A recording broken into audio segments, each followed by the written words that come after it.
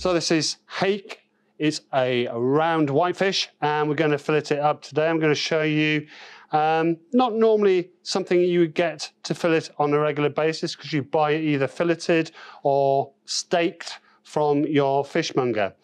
The difference with this white round fish is it has a big backbone going probably to around about there. So it has a big rib cage. So the same process as any other filleting for a round fish, but you're taking it off the bigger rib cage. Okay, so we're just going to take our knife, nice sharp filleting knife, and we're going to go in just behind that gill there till we get to the backbone. So you can see the backbone here, go round onto the fillet there. So just run our knife, nice sweeping, and as you can see there, yeah, there's the backbone. And it's a lot bigger than you would normally get in a lot of round fish. Okay, so just using our knife, just go all the way down. And doing this nice and slowly, just to so you can see how I'm taking it off. There. So you see it's taking off that rib bone, like so. A master fishmonger would do this in seconds. Okay. Just taking it off there. And you can see I'm taking it away from the bone. Now this is where I'm going to put my knife straight through, because there's no more there, and just take it off. There we are. So that's one fillet. We're going to tidy that up in a little minute, and we're going to do exactly the same on the other side.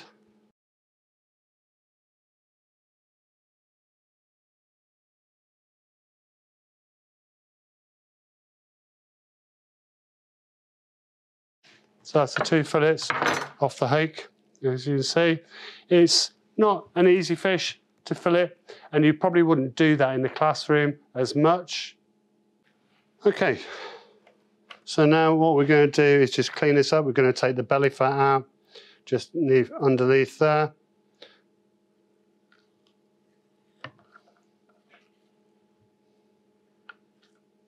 Okay, so that's wastage. And just clean that up.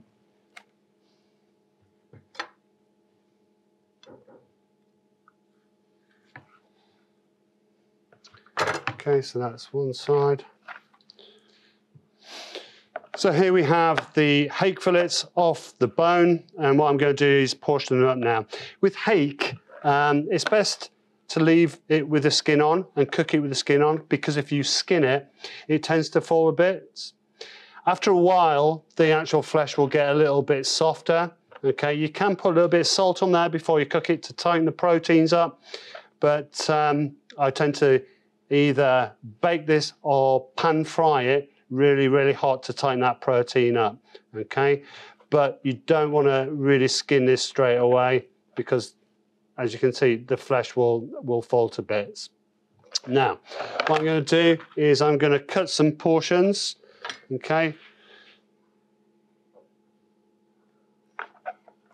and that's one nice little middle line there, and then I've got a tail piece there, or you can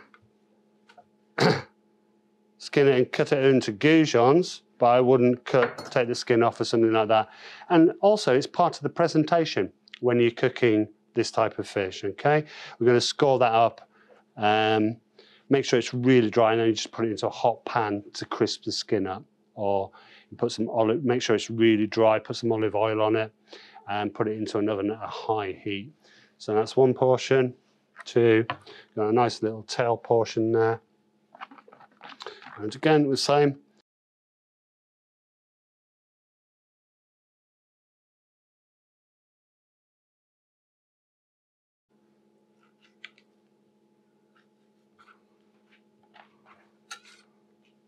Just tidy that bit up there. Take the end off. Hake's really nice as fish and chips as well. Or you could breadcrumb it even do a tempura batter. So we've portioned up the hake here. We've got 1, 2, 3, 4, 5, 6 portions. So we took the fillets off the side, portioned them up, and we've got 140 gram portions. You should be eating 2 portions of fish a week. A portion is 140 grams. One of those portions should be oily fish, and so the hake there would be a really good second portion, along with some mackerel, some sardines, some tuna.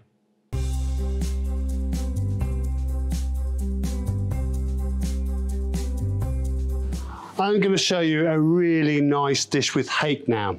It's going to marry up some haricot beans, okay, some tomatoes, some spinach.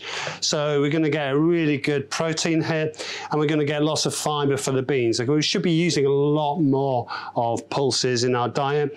It's a really good source of protein. So we're going to start off this recipe by popping our haricot beans into a pan that's been warming through. We don't want it too hot.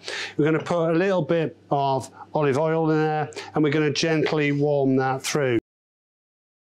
And then we're going to add some chilli to it. Okay, so I've got a red chilli here that I've chopped up really, really finely. I'll pop that in there.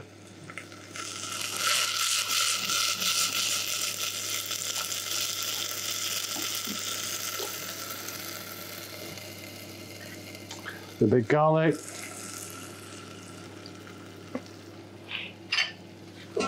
Okay, and leave that just to heat through really, really, really gently. If it's too hot, you can just pull it back till you get the right temperature.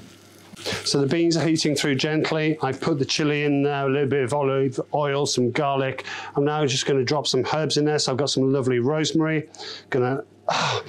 Really smells nice and fresh. It's going to add lots and lots of flavour to it. You can just roughly tear that into there, or you can chop it up, depending on taste really. I like it like so, but don't put in the stalk. Put that to one side. Got some lovely thyme. Again, I'm just pulling the leaves off. You don't want the woody stalks.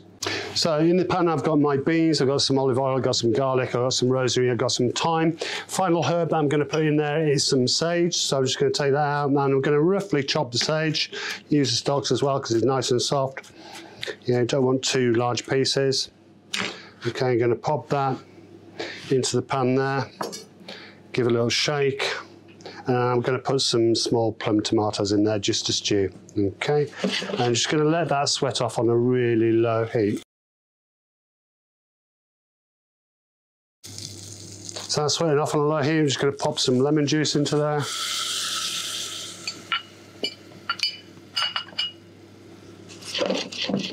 That's fantastic.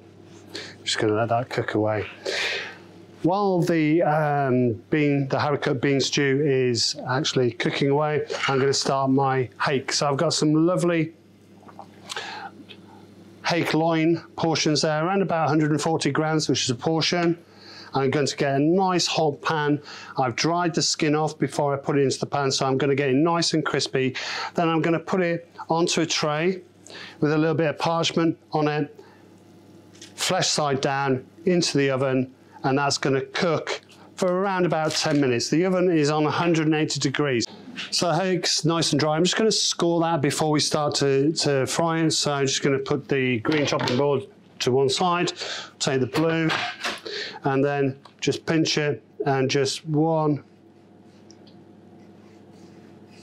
2, 3, I think 4 little ones, all the way through, just through the skin, all the way through the flesh. Do that. My second one. So I'm going to pop that in the pan, skin side down. I'm just going to hold it down. Again, have the students use a fish slice just to keep it nice and flat. So all the skin is in contact with the pan, and that'll make it nice and crispy. That takes about a minute and a half. Don't forget we've got the oven on, and that's 180. We're gonna, once that skin is nice and crispy, we're gonna turn it over onto the plate, skin side up, and we're gonna have the flesh side down, and we're gonna cook that between 5 and 6 minutes in the oven. Okay, because we're giving it 3 minutes on this side, and then we're going to pop it in the oven, really, really high heat. So the fish should be opaque, yeah, and cooked all the way through. So you shouldn't be able to see any translucent flakes within the fish. So the hake is nice and crispy now. I'm going to pop that onto my oven tray. Get it in there nice and hot.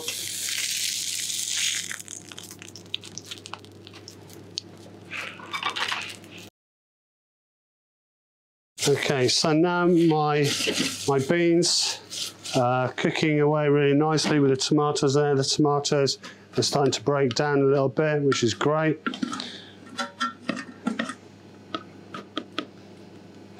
You can, if you want, use a normal tomato. You can blanch it and then just make a concasse. So blanch it 5 seconds in boiling hot water, plunge it into cold water, skin it, cut it in half, take the seeds out, and do a rough chop instead of plum if you want to do that, if you want to add another dimension to the dish.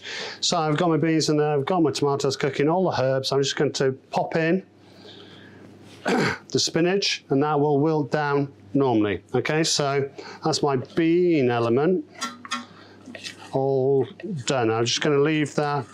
Just keep it nice and warm on the side, and then I'm going to go and make my salsa verde to actually top the dish. So I'm going to make my green sauce, the salsa verde. I'm going to put some mint, some basil. Smells really nice and fragrant. Just going to tear that into the food processor. Any really thick pieces of stock then take out, because we don't want the woody bits in there. It's really easy to go, but this really complements the beans and the robustness of the hake. We're going to put another fish in there, and this is almost like a seasoning. It's quite salty. It's an anchovy. Okay, so it's preserved anchovy. We're going to pop that in there. We're going to add some capers, and we're going to put in some Dijon mustard,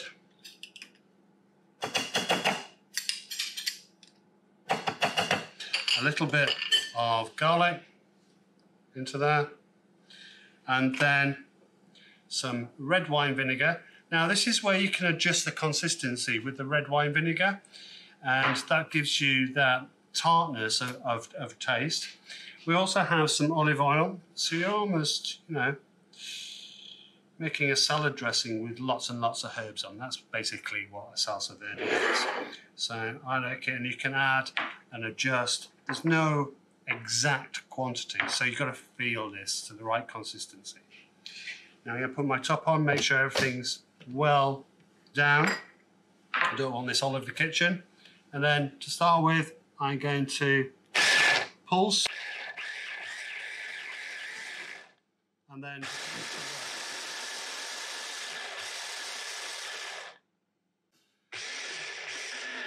so that's nice and pulsed. I'm just going to check the consistency. I'm going to switch off the plug, take the plug out, because we don't know if that is faulty. So we take that away so it can't start again. And then I'm just going to take the blade out, have a look at the consistency. And I think that needs just a little bit more oil. So back in with the blade. In with a little bit more oil.